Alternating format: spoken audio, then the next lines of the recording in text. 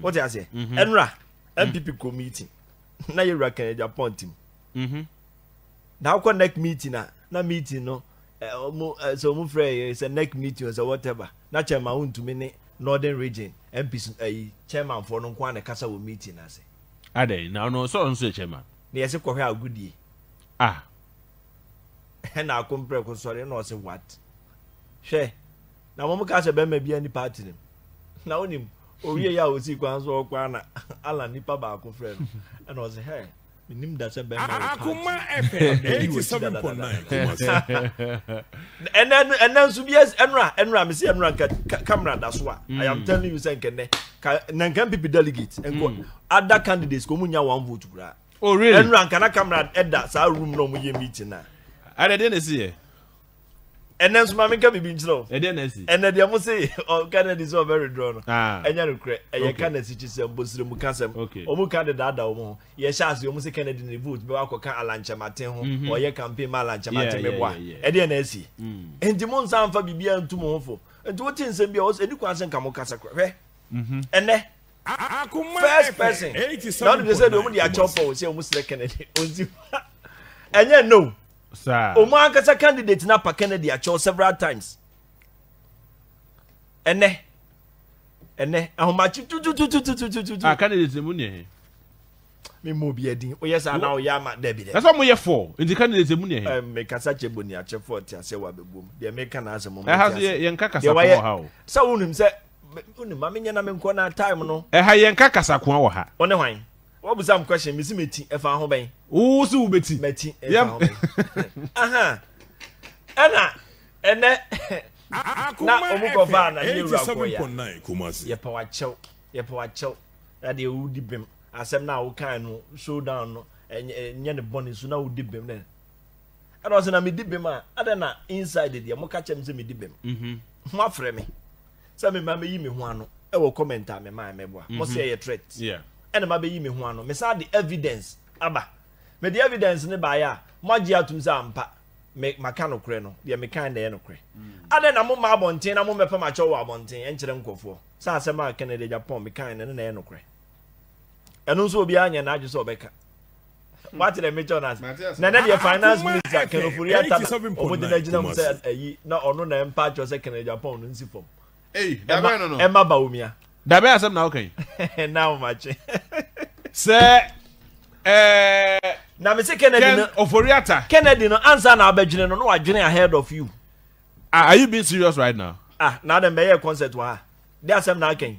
Say Oforiata. What is my high life accounts and I me dey you wa nyum wa ha. Jansem hunu no na kan say. And na me dey any brand na me dey kasa. O kasam na me bi sa. Me say finance minister na na say so much change strategy no. Wow.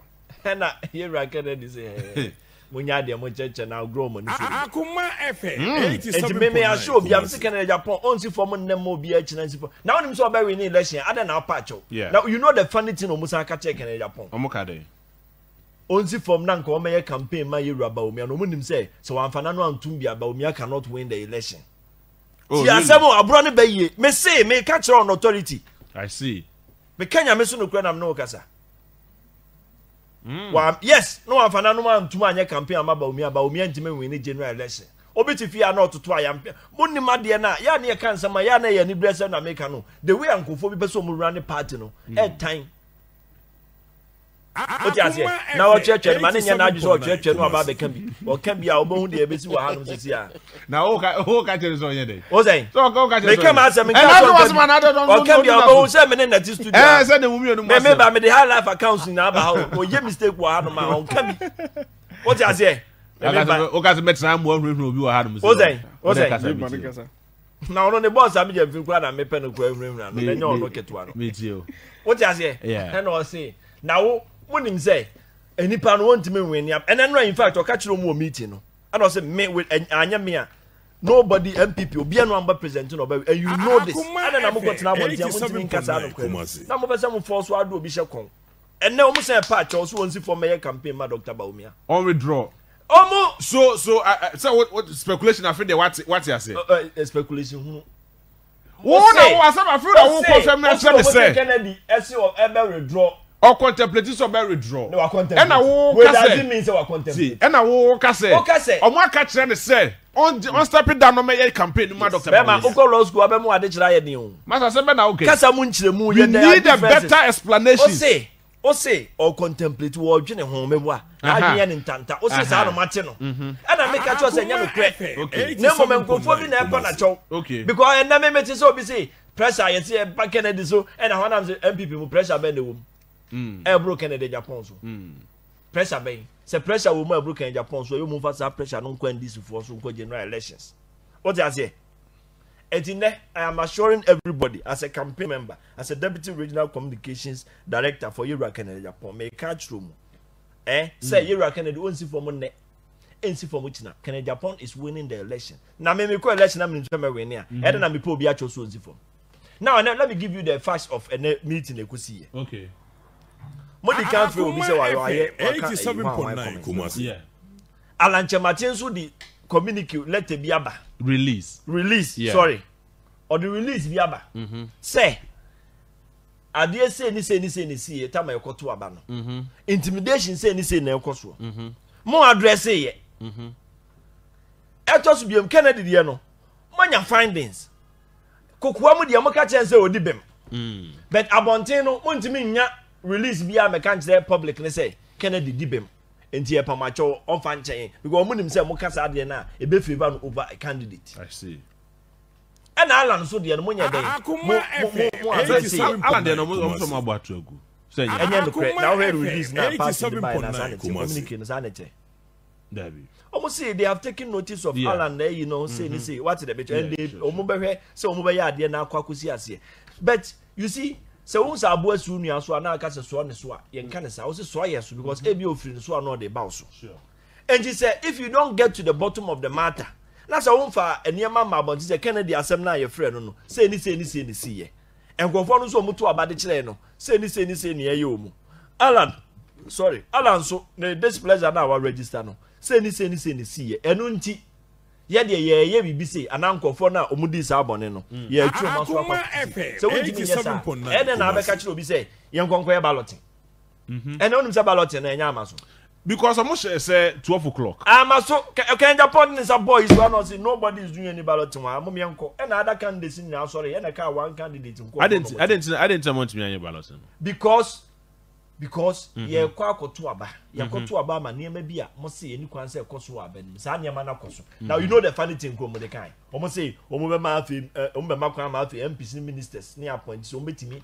aba begina as agents ama obi intimidation no sa adwen no mo be and then oba to kro betimi say beji we na say you see so many no be so mo ye ba ye sha abato na say that enye ade a mo ye no 87.9 o say MPC enye achim for dia NPP ni eru Akuffo ado dia o tere me cho na say de ayi anka na ntwutu no sanso na nka confonzam bodua yeah sanso na nka yinsam ada ne yeto aba na wo pese be ye free emfe say o tere me cho na say yeah de mo ye I mean nti omo de ballot na sheda be eno de minim omo say omo san be hia enche omo san be hia ya o tere me cho na say enti na enya amaso omo nyina they worked out I see.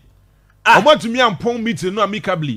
They worked out. Now so when me ya de na sa de na wo ye no untimi mfa ayi no ma findings ma hwe unim se no be so munya 87.9 Kumasi sa show down comment no yeah no be so mu ascertain no kure na ewum na ade ya no say nka party ni ye ni one your electoral commission panyin na no wo ho sa ada meboa yeah sure until betimi after electoral commission panyin no though the electoral commission is not under the jurisdiction and under the powers of NPP so what you say till now betimi afro mu ahobrase kwan so the police panyin no no so wo meboa say nyo no kura na beba at least the district regional or IGP betimi aba be ya no ma meboa yeah say niema esi wo ho ni eto so bi me wo other candidates no mu nyina agents wo betimi afre Alan agent ano betimi afre Akuto free agent Kwadwo whatever Kwadwo Safo obi ana na agent obi ana betimi afro am afre raba omi anso agent abanya sanity na mudo ma ba bigi no mabuso mu say asem say na Yawa Kennedy e kan ye enti efisi e pese enya no kure wo monso what is your take on that? A day na muhu ye. Megwa. No munsu abeka. Asem de adanse ni ho you twebi na de ya adanse. And this a moki kan ye mesi. You can see. Mukwa grounds mo yes ane manya. Mo betimi anya no kre no. Na wonya no kre da beka chem say ye ntoa so. Ye nkonko to aba. Ye de yo na anya oya ye nya ofa ye. Is your party losing it? What they are doing there, I don't know what they are up to. The omu ye pan de minim. Eno na ya na me ya say empenyimfo bi o party no mo na do mo jado Akuma FM 87.9 Sa dan kwadombo buzia tradition. It is neither here nor there. Yes. Really? Dan kwadombo buzia. E ba da ben. Na ni akoto free enso papa nso nka say. Agric minister Bafu akoto nso nka say. Bafu akoto o papa ono enam no so na NPP no ba no ono nka say cham ya akoto. Ono nka say. Ada na yen pese e be ka no kro bi. In any case, o te party. O me say NPP dey tradition ben. Minia, say what a party. Na enkofo me ensampa abusuafo ti asemo. Ese wo mu de o masefo nko an be di party no so. Mo grassroots na mo do so no. Mo de mu ntimi medi so bi. Enti wo wachina. Enu ti obi ba be di eso papa no. Wo na na hwan. One was ade ni bi. It is because grassroots for they are not duly represented. E wo NPP mo. And this is the only time ayebenya obi a Canada Agyapong no of bia na ne papa bi enyina ba bi a won belong to sa don kwadombo buzia tradition no ba be ginam aba be kasa ma grassroots wachi na wo ye grassroots member na person pe chairman wo constituency wo person pe MP wo constituency wo person pe regional chairman wo person pe flag bearer na ebusa asa wo so dan kwadombo buzia no wo free tradition be ma wo so say I'm from the grassroots tradition me free grassroots tradition what you say ama grassroots for so anya standing because grassroots for the doors na say ekoto about na yes enye 961 bi yeah over 200,000 for na grassroots for do na aka no mom ko rewe afiefiem ekope vote ba na sanko for no so de na ye mu party no na so mu de beto abanko a no mu akodina as polling agent nko ana sa na pa kire me what did I mention na say yeah me I wonder che and there's one thing about NPP mo this time the tribal politics the tribal and it's coming from Yoruba Omia oh sir yes ebi nsi NPP mo sa tribal kofota mo te sa tribal politics ni na platform we so akase Yoruba Omia ye tribal politics adentina so oba Ashanti regional no abegina Yoruba 87.9 no abeka twi o mu kire ni twi ya no abeka hwe unima de dangerous uko general elections chi ene ye kan kese nipa dodo na ate megwa Mahama ya ne ko kase na no awu say you titwi say aku what you say yeah obedi running mate 8 years what's abedi your friend saying the other one yeah running mate no vice president and we be vice president and also 8 years 12 years yeah onim so ba be flag bearer wantimi ansu atwi kan ye ti asemo na wana so ntwi de okekenke ma be de akire e very serious che de make an hwe say obi be no madura ma wa nti say wa no you understand yeah so we yare for na obi be no madura ma wa 87.9 and so we yare e say wa wo no what I'm saying is that say campaign manager mpo ana campaign chairman kujina platforms simpie so no akase monto abama asumasi because of so and so a enti se wa nkase wa kujina platform so akase monto abama me na me ba be yesi me yese because wa no asem ne de bebu afo it is okay chi na amanfo nti chi na see ya it is going to be a huge problem e wo your campaign so say the yewura no elidia o tell me jonas me wa about Mahama so is not finding it difficult to speak the chi o timi ka chi ni easily but ya say ade ba akukura no mo kan wo isire mo say yewura oduru ono ma no asesa Akuma FM 87.9 Kumasi you see your party ni Asante phone you see your party ni Oba Ashanti region and I'm very disappointed in Ashanti region MPs ne empanyufo a omo wo party ni bi wa no very very disappointed in them I see very very disappointed in them what you say Shade o ma ho odin na eya no mo de kogina ba bi ye campaign ma ba o mia denden digidi ne de kan sa ho odin kro na mo fam pre interchanges from Ashanti region interchanges 5 na ba akokura ntimi ma hanom no so for like e de ade ye ba kono ma start ye so egu anu wasi dan o say ne ye uchanka egu ye da kro ne edisi me o say ye da kro ne edisi ezu be ko election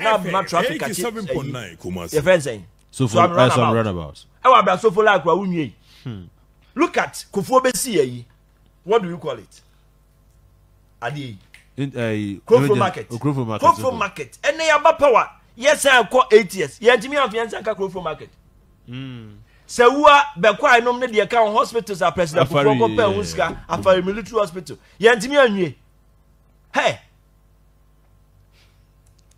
masa Why disappointed one? Now you're disappointed saying, maybe a Santini 100% Santini, mean for a preda busium. What I say? Me a Santini, me dear Kunya, a preda, they are good used to buy, and you men are preda drums and also buy. And we a paternal brother to 2 for your route as well. Because Confanoche, they are Sabs 2 no the man, ne papa, what is Mima Busia? And in Yakunya Ketua, and as a median woman here. It is all back Romanum, now Ubecase, because I'm the NPP in the Chinchina mention of our brasa, and Nasa MPs way are more than Sudi HD. Chairman's about your boy, you cry, well. Massa, and now for Audio, no, but Nana no be a fair, and I Obi boy Juman and one way, and I MPP because I'm MPP Chinchina try. And yes, I'm no. I didn't know FM 87.9 Kumasi. I didn't know. Look at the way Ometriti Alan Cash were party, my senior member like Alan Cash. Coming events cast their shadows. On set time when we got disrespect Alan Cash. I will be Kumau. Asin or Casaro Mukoya. Asin of yeah. Also, I can't say Michio. Say and conform no more to Mupobi. I've been Bonibi. Adam Cacho said, I don't know. Agyapong. I saw me Pacho. O say, Pacho. Nana be Pacho. Me Pacho say we are beer. Me Pacho say we are beer.